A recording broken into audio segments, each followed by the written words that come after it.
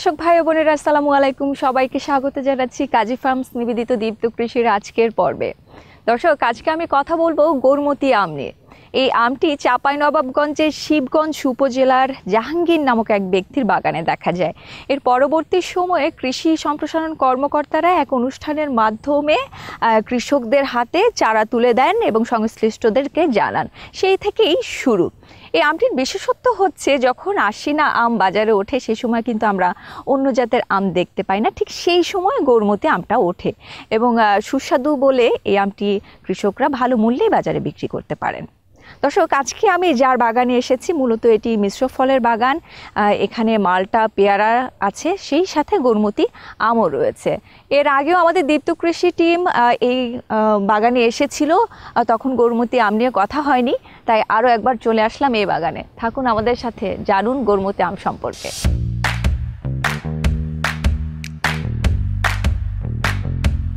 ভালো আছেন? আলহামদুলিল্লাহ। আপনাকে দেখে পার্শ্ববর্তী জেলার অনেকেই বাগান করেছে। মোট কতটি? 33টি। হ্যাঁ। এটা নিয়ে একটু শুনি যে তারা কিভাবে আপনার সাথে যোগাযোগ করলো এবং আপনি তাদেরকে কি ধরনের পরামর্শ দিলেন। বাগান চাষ সম্পর্কে মানুষের ধ্যান ধারণাটা খুবই কম বা নেই বললেই চলে। সেইখানে আমি নতুন করে যখন এটা শুরু করেছি চাষ, অনেকের মধ্যে এইটা নিয়ে বিভিন্ন ধরনের মিশ্র আলোচনা ছিল। অনেকেই পজিটিভলি খুব কম লোকেই গ্রহণ করে, নেগেটিভ বিষয়টাই বেশি ভাবতো আর কি। যাই হোক, আমি তাদের কথায় সাড়া না দিয়ে আমি আমার মতো করে আমি আমার কাজকর্ম চালিয়ে যাচ্ছিলাম। 1 বছর পরে যখন আমার গাছগুলিতে ফল ফুল আসলো, তখন মানুষের মধ্যে একটা ব্যাপক সাড়া জাগলো।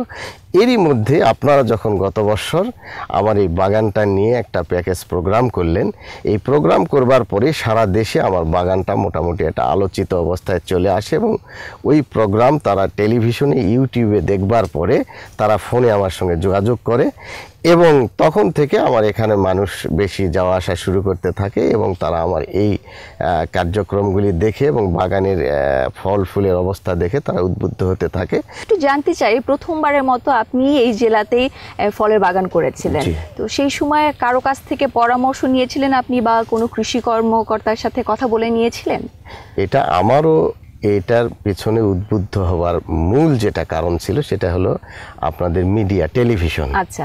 টেলিভিশনে আমি এই ফুটেজগুলো দীর্ঘদিন থেকে আপনাদের দীপ্ত টেলিভিশনটা আমি দেখে থাকি এবং কৃষিভিত্তিক অন্যান্য যে অনুষ্ঠানগুলি হয় অন্যান্য টেলিভিশনে, সেগুলো নিয়মিত দেখি। তো সেখান থেকে এখন সারা দেশে দেখা যাচ্ছে যে যারা এই ধরনের উদ্যান ফসলে যুক্ত হচ্ছে, ফল ফসল নিয়ে কাজ করতেছে এবং তারা খুব ভালো করতেছে। তো এই জিনিস থেকেই, এটা থেকেই, এই দেখা থেকেই আমার মোটামুটি আমার ভিতরে এটার মানে উদ্বুদ্ধকরণটা শুরু হয়ে যায় এবং পরবর্তী পর্যায়ে এটার মানে টেকনিক্যাল সাইডটা জানবার জন্য আমি তখন স্থানীয় কৃষি বিভাগে পরামর্শ নেই এবং তৎকালীন কৃষি অফিসার জনাব আলমগীর কবির সাহেব আমাকে সার্বিকভাবে সহায়তা করেছেন। কৃষি কর্মকর্তাদের সাথে যখন যোগাযোগ করলেন, তাদের কথা শুনে একেবারেই কিন্তু তখন মনে হচ্ছিল যে না, চাষ পদ্ধতি পাল্টে গেছে। তাহলে তাদের সাথে যদি যোগাযোগ না করতাম তাহলে কত কিছু জানা থেকে আমরা কিন্তু বিরত থাকতাম। নিশ্চয়ই। তাদের সাথে আপনারা যারা কৃষক রয়েছেন, ফল চাষি রয়েছেন বা অন্যান্য যারা রয়েছে, তাদের সাথে যোগাযোগ রাখাটা গুরুত্বপূর্ণ কিনা? নিশ্চয়ই কৃষি বিভাগের লোকজনের সাথে মানে এই ধরনের চাষাবাদে যুক্ত হওয়া দরকার, কারণ এখন বিজ্ঞান ভিত্তিক চাষাবাদ। এই জন্য যে চাষই করা হোক সেটা বিজ্ঞান ভিত্তিক করলে এবং বিজ্ঞান ভিত্তিক করতে গেলেই বিজ্ঞানসম্মত পরামর্শ যারা দিবে কৃষি বিভাগ, তাদের শরণাপন্ন হওয়ার কোনো বিকল্প নেই।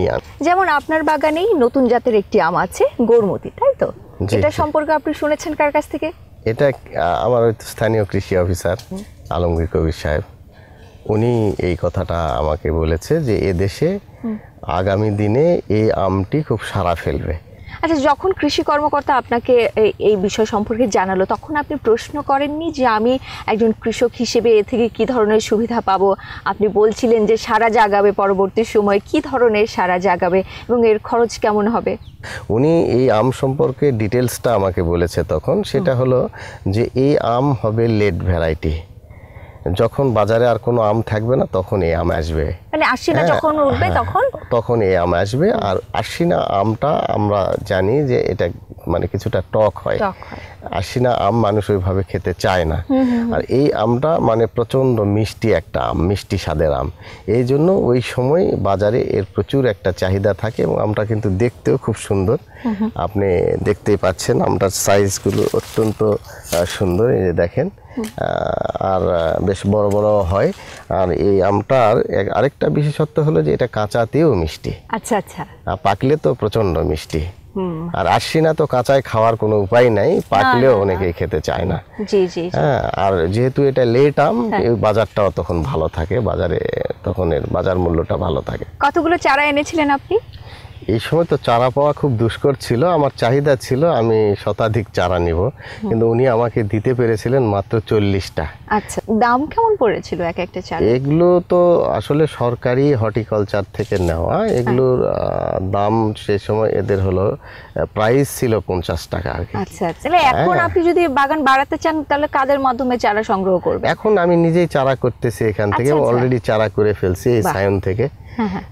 এই সাইনগুলো দেখেন, এই যে দেখতে পাচ্ছেন এখানে কেটে নিয়েছি, এটা গ্রাফটিং এ দেওয়া হয়েছে। এটা নিয়ে আমি আপনার সাথে তাহলে বিস্তারিত কথা বলবো। তার আগে একটু শুনি যে চারা রোপণ করার কতদিন পরে ফল আসার কথা ছিল এবং সেই অনুযায়ী ফল আসছে কিনা। এটা কলমের গাছ, তো এই গাছ লাগানোর পরেই প্রথম যখন মৌসুম আসবে তখন মুকুল আসবে, সে গাছ ছোট হোক আর বড় হোক। আমি লাগানোর ঠিক 6 মাস পরে মৌসুম এসেছিল, তো সেই সময় মুকুল এসেছিল, মুকুলগুলি টোটালি ভেঙে দিয়েছিলাম। প্রথম 6 মাস পরে আমি কোনো ফলন নিইনি। এইবারে 1.5 বছরের মাথায় আমি ফলন নিয়েছি, আর এবছরও আমি অর্ধেকের বেশি মুকুল ভেঙে দিয়েছি। দেওয়ার পরে অল্প কিছু রেখেছি, যে অবস্থায় আপনারা এখন দেখতে পাচ্ছেন আর কি। মানে আমাদের টিম যখন এসেছিল তখন তো একেবারে চারা পর্যায়ে ছিল। হ্যাঁ হ্যাঁ, একদম চারা পর্যায়ে, 2.5-3 ফিট তখন এর উচ্চতা ছিল। আর আমি 1 বছরের মাথায় এসে ফল পেয়ে গেলাম। আচ্ছা ভাইয়া, আপনি কি এর আগে কখনো এই আমটা খেয়ে দেখেছেন? কারণ এটাই তো আপনার বাগানে প্রথম ফলন। জি জি জি। খেতে কেমন? এটা মিষ্টিটা মানে পাকা আমটা আমি খাইনি, তবে কাঁচা খেয়েছি। কাঁচাতে প্রচুর মিষ্টি। আর পাকা যারা বিশ্বস্ত জনেরা খেয়েছে তাদের কাছে থেকে শুনেছি প্রচন্ড মিষ্টি আম। ওই সময় আশ্বিনা আম বাজারে থাকে। আশ্বিনা আম কিছুটা টক, আপনারাও জানেন। আর এটা কাঁচাতে যে মিষ্টি, সেটা আমি আপনাকে একটা আম আমি কেটে দেখাচ্ছি। এই যে দেখেন, এটা আমি ছিললাম। আচ্ছা, আমি আরেকটা জিনিস জানতে চাই যে আমটা কাঁচা থাকতে মিষ্টি হয়, সেটা পাকলে এই যে দেখেন, এটা যে এই যে লেড ভ্যারাইটি, আপনি এটা লক্ষ্য করলে বুঝতে পারবেন যে এই সময় কিন্তু কোনো কাঁচা আম কাটলে আর এত সাদা আপনি দেখতে পারবেন না। আচ্ছা, যেটা আমাদের দেশে বৈশাখ মাসে আমগুলি কাটলে এরকম সাদা দেখা যায়। এটা পাকতে আরো কতদিন সময় লাগবে? আরো 2 মাস। আরো 2 মাসে তো আরো একটু বড় হবে না নাকি? বড়টা কিছুটা, এই সাইজটাই মনে হয় সর্বোচ্চ সাইজ। এটা এখন আপনার শুধু পাকার অপেক্ষায় আর কি। একটু হয়তো বড় হতে পারে, যদি এটা আমার ওইভাবে আইডিয়াটা নাই, আমি অনুমান করে বলছি এই কথা। তবে আপনি দেখেন এই কাঁচা আমটা যে কাঁচাতে কতটা মিষ্টি, এবং এটা কি রকম কাঁচা আপনি দেখলেই বুঝতে পারবেন। হ্যাঁ, যে একেবারে কাঁচা বলা যায় এটাকে। আচ্ছা, আমরা আমটা একটু কেটে দেখাতেই চাইবো দর্শকদেরকে যে আসলে মানে আঠিটা কি ধরনের, তারপরে এই যে মাংসের পুর হওয়ার বিষয়টার উপরে অনেক কিছু নির্ভর করে, তাই না? একটা আমের দাম নির্ভর হয় সেই আমটা খেতে কেমন, আমের অংশ কতটুকু, এর উপরেই কিন্তু নির্ভর হয়, তাই না? এর জন্য কিন্তু আমি বারবারই আপনাকে জিজ্ঞেস করছি আসলে কি মিষ্টি হয় কি না। না, নিঃসন্দেহে মিষ্টি হবে। এটা আপনি যেহেতু কাঁচাটা টেস্ট করলেই আপনি বুঝতে পারবেন যে কাঁচাতে যদি এই আমটা মিষ্টি হয় তাহলে পাকাতে কীরকম মিষ্টি হবে, সেটা আপনি নিজেই অনুমান করবেন। হ্যাঁ, এই দেখেন আমি কেটেছি এবং এটা ফার্স্ট এটা আপনাকে দিলাম। হ্যাঁ, আপনি টেস্ট করবেন। যে এমনিতে দেখতে কিন্তু ভালো লাগছে, একদম ফ্রেশ সাদা, যেটা মিষ্টি, হালকা একটু টক আছে, কিন্তু ওই 2 মাসের মধ্যে এটাও চলে যাবে। জি জি জি, চলে যাবে, তাই না? খেতে ভালো, এখনই ভালো লাগছে খেতে। এবং আমটা আসলে ওই যে কাঁচা অবস্থায় কিন্তু অনেকটা বোঝা যায় যে এটা আসলে পাকলে কেমন হতে পারে।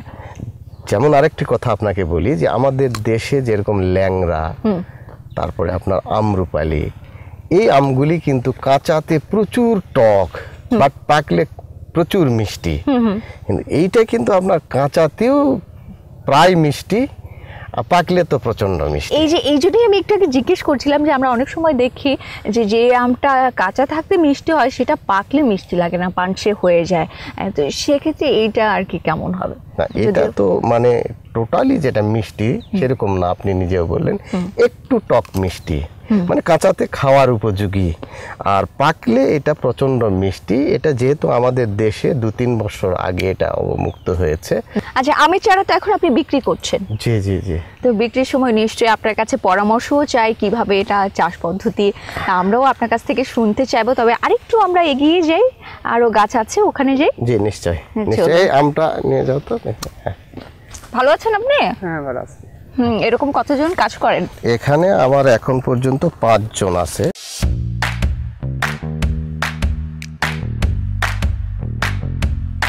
তাহলে এখানে 5 জন কাজ করে? জি 5 জন কাজ করে।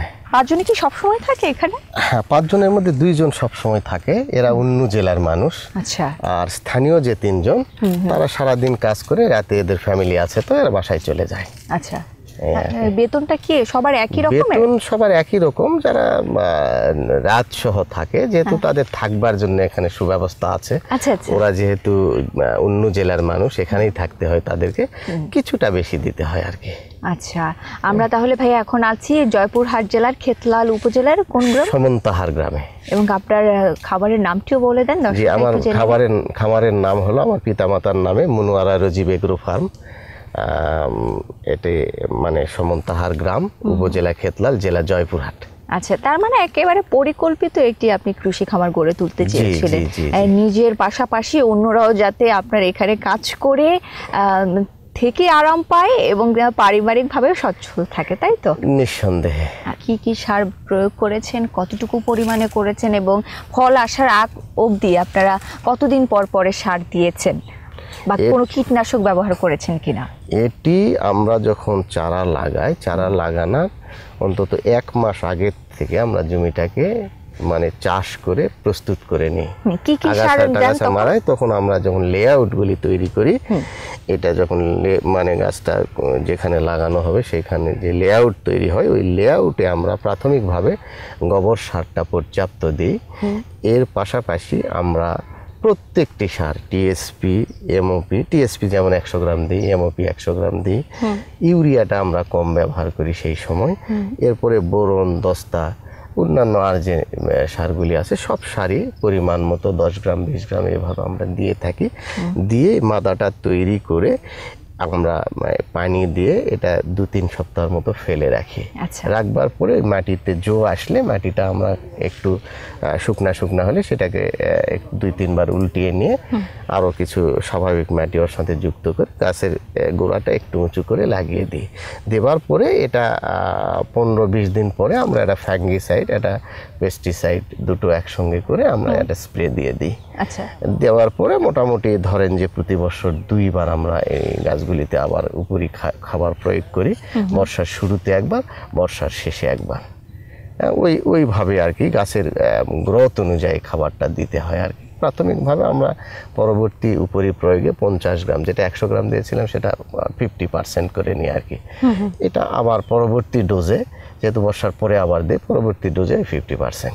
একটা গাছ থেকে কত মণ আম পাওয়া যাবে? এই গাছটা তো এটা আমার প্রথম ফলন, আমি আগেই বলেছি। তো এই প্রথম ফলনে আমি আশা করছি যে প্রতিটা গাছে আমার 20-25 কেজি আম হবে। আর এটা মানে 2-3 বছরের ম্যাচিউর একটা গাছে আপনার 80 কেজি, 70 কেজি, 100 কেজি পর্যন্ত আম বয়সের সাথে সাথে বাড়বে, ফলনটা বাড়বে। যে আম পাড়ার পরে গাছ ছাঁটাই করার কোনো বিষয় আছে? হ্যাঁ আছে। আম পাড়ার পরে শুধু আমি না, এটা সব ফল গাছের ক্ষেত্রেই এটাকে মানে প্রুনিং বলা হয়। এটা একটা জরুরি বিষয় গাছের জন্য, বিশেষ করে কলম কাটা গাছে, তাই তো? কাটা গাছের জন্য ফল আহরণের পরে মরা, অপুষ্ট, পোকামাকড় আক্রান্ত এই ডাল পাতাগুলো ছেটে দিতে হয়। ছেটে দেবার পরে তখন গাছে একটা কীটনাশক এবং একটা ছত্রাকনাশক স্প্রে করে দিতে হয়, যাতে করে নতুন আর কোনো ডালে যেন আক্রান্ত না হতে পারে। দেবার পরে এখানে ওই যে সার ব্যবস্থাপনা আছে, যদি বর্ষা শেষ হয়ে যায় বা বর্ষার শুরুতে হয়ে যায়, সার ব্যবস্থাপনার পরে মোটামুটি সেচ দিলে গাছ আবার আগের গতিতে সে বড় হতে থাকবে এবং পরবর্তী বছরে ফল দেওয়ার জন্য আবার তৈরি হবে।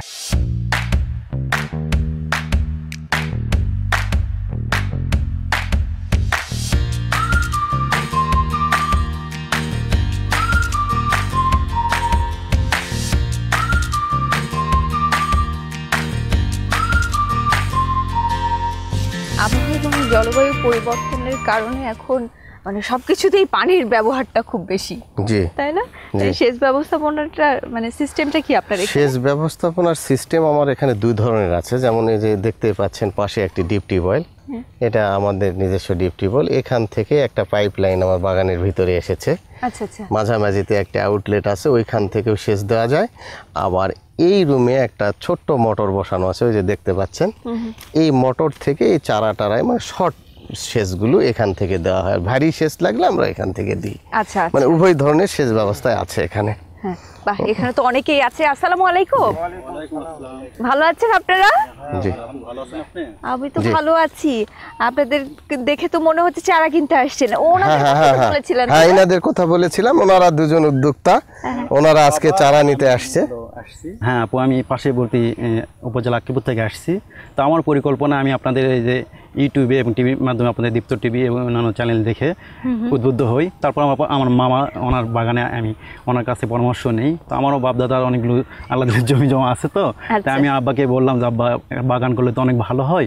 তো আমরা মোটামুটি এক দাগে আপাতত 7 বিঘা নিয়ে শুরু করি। তো ওনার আব্বার সঙ্গে পরামর্শ করার পরে আমরা ওই ওনার বাগানে চারা কিনতে আসছি। আচ্ছা, আমি একটু চাচার কাছ থেকে শুনতে চাই। যখন আপনার ছেলে আপনাকে বললো যে চলেন একটা বাগান করা যাক, তখন আপনি একমত হলেন কেন? আমি প্রথমে দ্বিমত পোষণ করেছিলাম। আচ্ছা, মনে করলাম যে এই বাগান করে মাঠের মধ্যে বকাটে ছেলেদের অত্যাচার হবে। আজকাল অনেকে ডাল করে হিনসেন ঘুরে আসে, বাগানের মধ্যে আড্ডা দিবে, তাস খেলবে, এগুলান করবে। কোথায় কোনে একটা মাঠের মধ্যে রিক্স মনে করে করলাম যে না, এটা বোধহয় ঠিক হবে না। তারপরে এতে দেখতেছি যে ধানের যে অবস্থা, আমরা কৃষক মানুষ, ধান আবাদ করে আমাদের তো লোকসান। তারপরে এই বাগান দেখার পরে বা করে আর দু একজন কাছ থেকে শুনে, আপনাদের টিভির পর্দাতে অনেক কিছু এগুলো থেকে তখন একটু মনটা একটু অন্যরকম হয়েছে। ছেলে যখন ইচ্ছা পোষণ করছে তখন আমি আর দ্বিমত পোষণ করলাম যে ঠিক আছে বাবা, দেখা যাক, মানুষ তো অনেক সময় রিস্ক নেই, নো রিস্ক নো গেন। তো একটা সেই চিন্তা ভাবনা দিয়ে আমি তাকে সম্মতি দিয়েছি। সে এখানে সারা মোটামুটি নেওয়ার জন্য কথাবার্তা হয়, কিছু পয়সা করে অ্যাডভান্স করা হয়েছে। তার জন্য চারা নেওয়ার জন্য আমরা আসছি। কিসের বাগান করবেন আপনারা? মূলত আমি মিশ্র বাগান করবো। মিশ্র ফল, যেমন মালটা পেয়ারা থাকবে, আপনার কাশ্মীরি আপেলগুলো থাকবে, ভিয়েতনামি খাটো জাতের নারিকেল থাকবে, আর আপনার কাটিমন আম থাকবে। আচ্ছা আচ্ছা। টোটাল 20 বিঘা জমির উপর আমার একটা পরিকল্পনা আছে। ইনশাল্লাহ আগামী 2020 সালের মধ্যে আল্লাহ যদি তৌফিক দান করে এটা আমি বাস্তবায়ন করবো ইনশাল্লাহ। ইনশাল্লাহ। ঠিক আছে, তাহলে আমরা একটু শুনি ভালো চারা বলতে কি বোঝায় আর কোনটাকে ভালো চারা বলা হচ্ছে। ভাই, আপনি একটু এইদিকে চলে আসেন। তাহলে ভাইয়ের জন্য কি আপনি ভালো চারা সংগ্রহ করে রেখেছেন? হ্যাঁ, আমি অলরেডি ভালো চারা, ভালো মানের চারা যেটা, এটা হলো আমাদের এই যে বাতাবি লেবুর আদি চোর। এইখানে আমরা আমাদের যে মাতৃ গাছ আছে, এই মাতৃ গাছের যেটা সুস্থ সায়ন, এই সুস্থ সায়ন এনে আমরা এটাতে গ্রাফটিং দিই। আপনি ইতিমধ্যে দেখতে পাচ্ছেন এই গ্রাফটিং গুলো আমাদের প্রায় হয়ে গেছে আর কি। ওদিকেও কিছু রেডি চারা আছে। তো এইখান থেকে মানে এটা একবারে উন্নত জাতের ক্লিপ কলম আর কি। আচ্ছা, এই ক্লিপ কলম জাস্ট আমাদের গাছগুলিও ঠিক একই রকম ভাবে আমরা যেখান থেকে নিয়ে আসছি একইভাবে কলম করা। আচ্ছা আচ্ছা। কাজে এখানে মানের মানে একবারে নির্ভেজাল, মানের দিক থেকে কোনো কমতি নাই ইনশাল্লাহ। আচ্ছা আচ্ছা। তো মালটার চারা কত করে বিক্রি করছেন আপনি? মালটার চারা আমরা পাইকারি পর্যায়ে 100 থেকে 150 টাকার মধ্যে বিক্রি করি। আর আমের চারা কত করে বিক্রি করছেন? আমের চারাটা আমরা গৌরমতি, যেহেতু আমাদের এটা রেয়ার কালেকশন, সেক্ষেত্রে এটা মানে দামটা একটু বেশি রাখতে হয় আমাদেরকে। আচ্ছা। তো সেক্ষেত্রে আমরা তারপরেও চেষ্টা করি কৃষকদের চিন্তা করে 200-250 টাকার মধ্যে আমরা গৌরমতির চারাটা বিক্রি করি। এছাড়া অন্যান্য জাতগুলি যেগুলো আছে সেগুলো 100 টাকা বা 100 থেকে 150 টাকার মধ্যে আমরা বিক্রি করি। বাগান করার ক্ষেত্রে কোনো কৃষক চারা যখন সংগ্রহ করবে তখন কত বছরের চারাটা নিলে বেশি ভালো হয়? এটা বাগান করার ক্ষেত্রে সর্বোচ্চ 1 বছরের চারাটা নিলেই ভালো। মানে আমরা মানে বাগান করার ক্ষেত্রে আমি আমার অভিজ্ঞতায় যেটা দেখেছি এবং কৃষি বিভাগও যেটা বলে সেটা হলো যে যত ছোট চারা লাগানো যায় তত মানে বেটার হয়। আচ্ছা, তাহলে চারা বিক্রি করে আপনি বছরে কত টাকা উপার্জন করছেন এবং ফল বিক্রি করে কত টাকা খরচ বাদ দিয়ে থাকছে আপনার? ধারণা করতেছি যে আমাদের ফল বিক্রি থেকে 10 লাখের উপরে আসবে এবারে। আচ্ছা। এবং চারা বিক্রি গত বছর আমাদের প্রায় 2 লক্ষ টাকার মতো চারা বিক্রি করেছি আমরা। এখন এই বছর আমার 8,000 চারা অলরেডি মজুদ আছে। এখন বিক্রিটা ইনশাল্লাহ আল্লাহ তাআলা এখন কি পরিমাণ বিক্রি হয়তো হবে, গত বছর যেরকম হয়েছে আশা করি তার চেয়ে বেশি হবে। বেশি হবে, আমরাও সেই কামনাই করি বেশি হোক এবং আপনারা বেশি বেশি ভালো থাকেন। ঠিক আছে, অনেক ধন্যবাদ সময় দেওয়ার জন্য। ভালো থাকুন, অনেক অনেক শুভকামনা থাকলো এবং অবশ্যই চাচা আপনার বাগানে আপনার সাথে দেখা হবে। ইনশাআল্লাহ আপনারা ভালো থাকবেন, ইনশাআল্লাহ দোয়া করবেন। জি ইনশাআল্লাহ। আসি, আসসালামু আলাইকুম। আসসালামু আলাইকুম। কৃষি বিষয়ে যে কোনো তথ্য জানতে ও জানাতে লিখতে পারেন এই ঠিকানায়। দীপ্ত কৃষি, প্লট 7/A/গ, তেজগাঁও শিল্প এলাকা, ঢাকা 1208। আপনারা চাইলে ইমেল করতে পারেন krishi@dipto.tv এই ঠিকানায়, অথবা ফোন করতে পারেন 0178-768-2832 নম্বরে। শুক্রবার ছাড়া প্রতিদিন সকাল 9টা থেকে বিকেল 5টা পর্যন্ত। দর্শক, প্রতিটা মালটা গাছেই মালটা, প্রচুর পরিমাণে মালটা হয়েছে। পেয়ারা গাছে পেয়ারা, আম গাছে আম, মানে এমন কোনো গাছই ফাঁকা নেই যেখানে ফল নেই, যা দেখে আমার কৃষকরা আনন্দে আছে, খুশিতে আছে। এখন দামটা পেয়ে গেলেই তাদের যে আশা নিয়ে বাগান করা সেই আশা পরিপূর্ণ হয়ে যাবে। এভাবেই কিন্তু সম্প্রসারিত হচ্ছে আমাদের এই কৃষি ডিপার্টমেন্টে। আপনারা জানেন যে বাগানের পাশাপাশি আমাদের আজকের যিনি কৃষক তিনি চারাও তৈরি করছেন, তার কাছ থেকে চারা নিয়ে যাচ্ছে পার্শ্ববর্তী উপজেলার কৃষকরা, বা যারা কখনো কৃষিকাজ করবেন তেমনটাও ভাবেনি, কিন্তু এই সব দেখে আজকে তারাও এগিয়ে আসছে। এই যে সফলতা কৃষি খাতে, এটি তো আমরা চাই। আমাদের বাংলাদেশে তো প্রধান পেশা বলা যায় বা আমাদের মূল সত্তাই তো কৃষি। এভাবেই আমাদের কৃষিটা বেঁচে থাকুক, এই শুভকামনায় আজকের মতো কাজী ফার্মস নিবেদিত দীপ্ত কৃষি থেকে আমি মারুফা বিদায় নিচ্ছি। সবাই ভালো থাকুন, অনেক ভালো থাকুন। খোদা হাফেজ।